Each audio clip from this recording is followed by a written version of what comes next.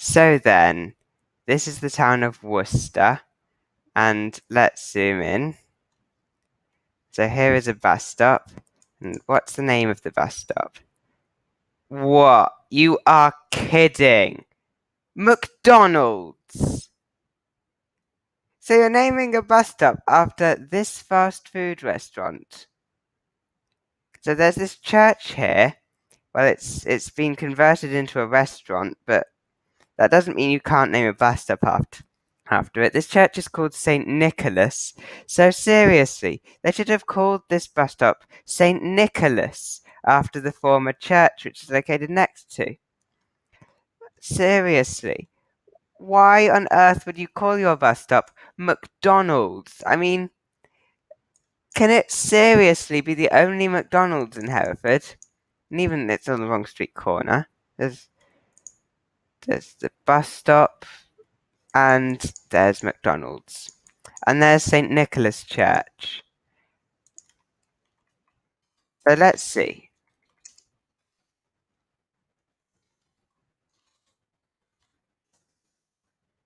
So there's one in Worcester, here at St. Nicholas. And it shows the bus stop. And if I zoom out, there's also another McDonald's.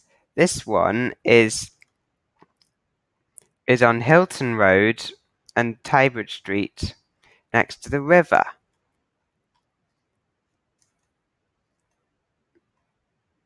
And there's also this one in the retail park, which has a drive-through on Blackpole Road, opposite the Blackpole. And did they call the bus stop there McDonald's? No, they called it Blackpole Inn, which is more sensible. I think that bus stops, ideally they should be named after the local landmark that's nearest to them, which could be a church, or it could be a junction.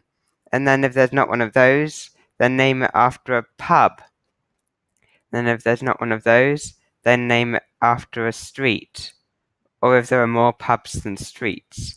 But that's rare. I mean, you can find that in Marlborough. But seriously, do not name your bus stop after shops. There's this bus stop called McDonald's. But that's not the only horrible one. I found quite a few horrible ones. So I'm going to show you my hunt for these horrible bus stop names. Not too bad. I do remember seeing one somewhere. I think it was in Colchester. No, Chelmsford. Chelmsford has this rather nice sort of bus loop in which the buses go down Duke Street and then they go back up via Victoria Road. Basically, all buses go to the centre, they go down Duke Street, and on the way back up they use Victoria Street, or they go all the way up around Victoria Road here, but then that's not that common. So this bus stop, basically here you have some bus stops. This bus stop's called Tyndall Street, which is nice and sensible. Although I think maybe I'd have named. I think I'd have called it Tyndall Street as well. And there's this bus stop. I'd have named these bus stops something maybe Conduit Street or High Chelmer, and they're called Reed Agency and H&M. And even so, let's look at it.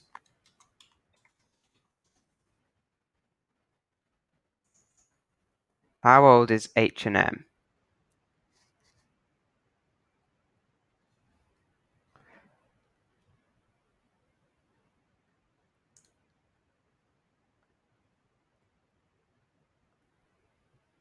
It's only 69 years old.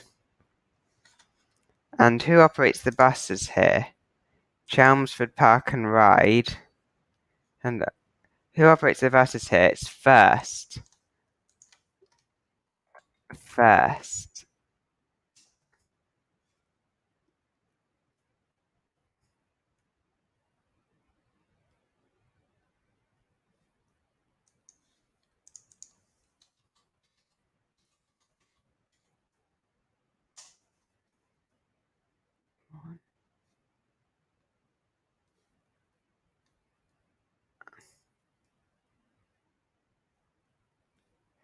First were founded in April 1995, but I'm pretty sure that the H&M in H&M in Chelmsford wasn't opened in 1995. I mean, they're a Swedish company.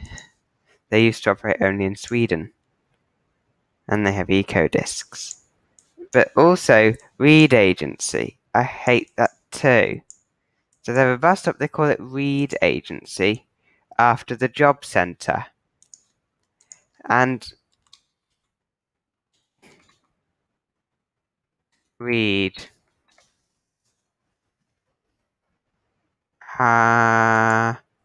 Employment Services, founded 1960.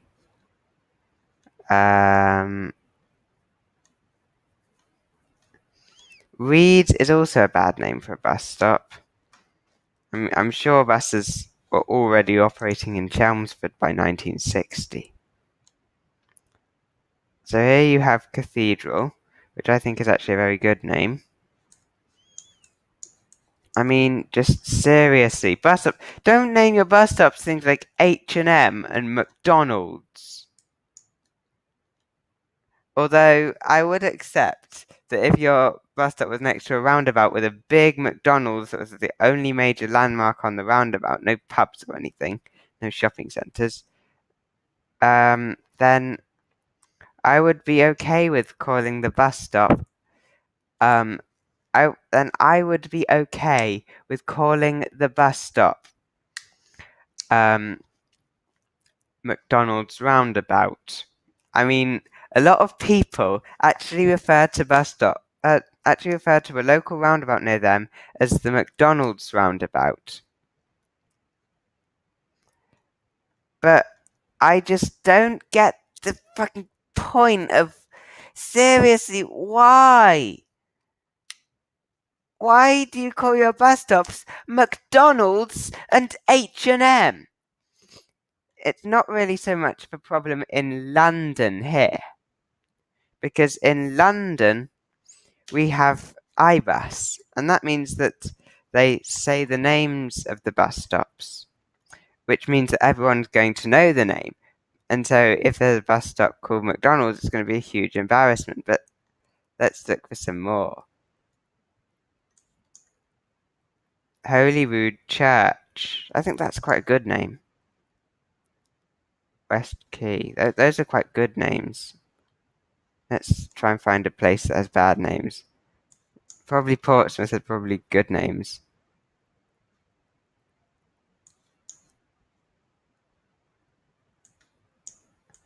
I think this circle is just to indicate that I've clicked. I mean, you can hear the mouse, but whatever you can't. I mean, well, it's like the south of England seems to have a lot better bus names. It's the north that has this problem. Let's see. Stoke-on-Trent, where I would rather like to build some sort of light rail going along this abandoned railway and also going north to south from Hanchurch up to Kidsgrove and from Stoke to Knowle. I mean Keele.